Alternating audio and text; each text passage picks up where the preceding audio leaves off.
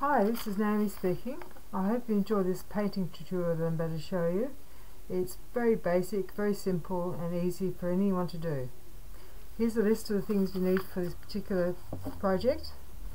White gesso, paints, paper, stencil, acrylic paints, which could be sort of pink based, pink, purple, that sort of thing.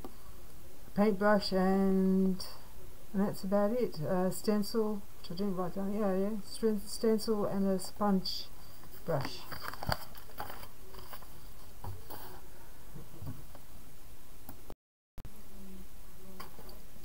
So here we are with the gesso. I'll slather it on, a bit of a gloop. It's like a small kid playing, doesn't it? Use this brush instead, actually. A bit smaller. Oh wow, look at that. Whew. That is great. Don't worry about the outlining on the good desk. I'll fix that in a minute. So this is just slathering on. You know, when you're little kids you play with your paints and that sort of thing. It's real enjoyment. It's a pity as adults we don't do more of it, I think, because it's so therapeutic and makes your well-being and your happiness soar when you've got something to do.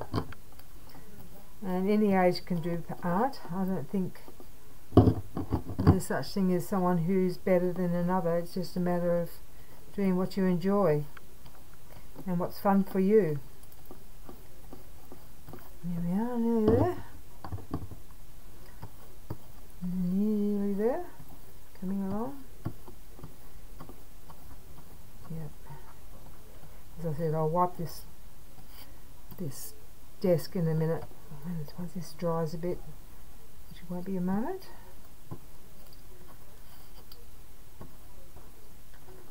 Right, okay, getting about there. Lovely job. Makes it nice and textured and gives strength to the paper itself. So that's why gesso is so good. Right, here we go. I've put some blobs of colour on, literally speaking, and little globs, not very big, just like a little squirts of colour.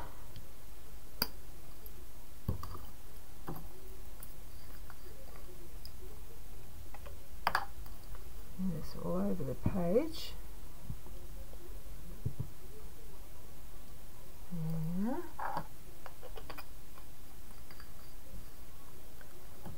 And some purples with it. So far we've got like a dark pink, light pink,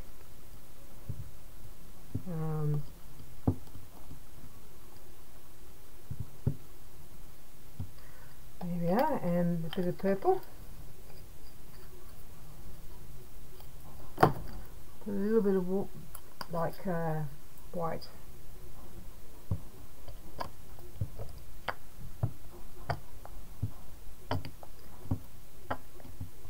There we are. A bit more pink.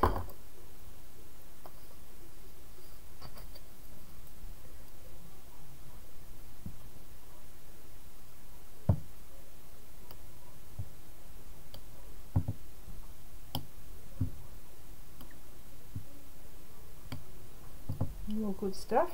Oh, that's so satisfying doing that. I love doing art. It's my favourite thing. And a little darker purple this time.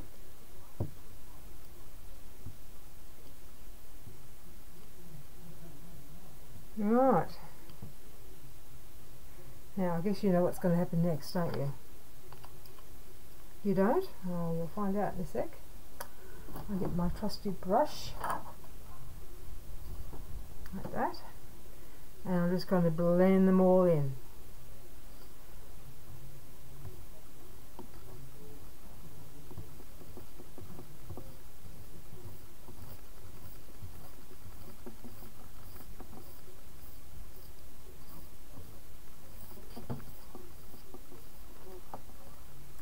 And as you can see, they're all sort of merging into each other, and they blend in because They're very, very comfortable with each other, these colours, and they like each other's company.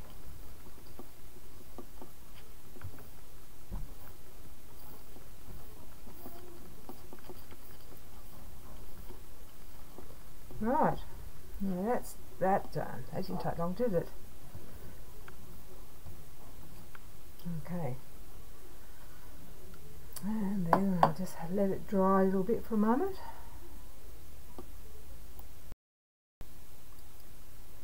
Great, okay, just to soften the whole effect, I'm going to do a stencil with some white paint through it. As you can see, this is a great little stencil. I have quite a few and they're so good. So I've just put a sponge brush and some paint. So I just do this as anyone normally does when these sort of things.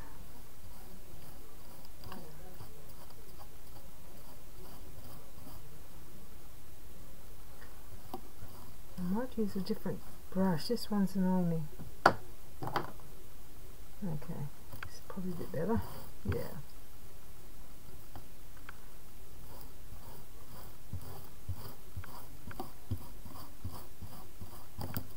It shouldn't take a moment. Just go through it with you, and then you can do your own shortly. This will inspire you to try out different techniques, and with time, you know, you can develop your own style that you're happy with. So that would be good for you.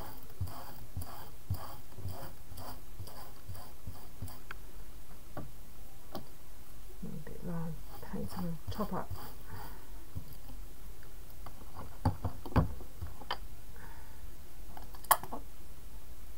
Okay, a bit more.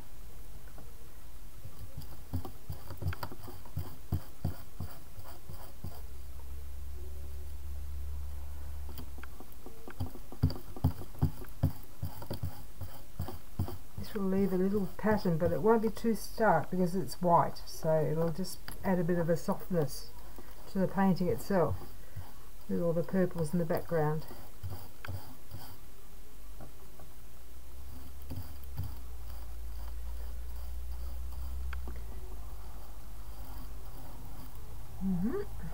Getting there.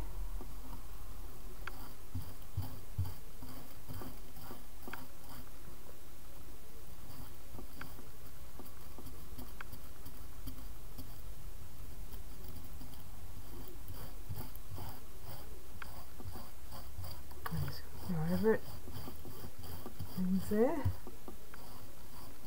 Right, and here we go. I hope you like this. You'll have to try it yourself and see what you think. There we are. A very pretty little thing in the middle, which actually really softens the whole painting.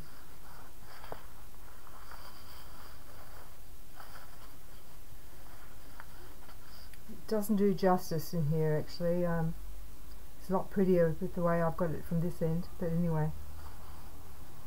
This will dry out shortly, and then voila, you've got your own stencil painting all for yourself. And I hope you enjoyed this video very much. Don't forget to subscribe, and I'll catch you later. Bye.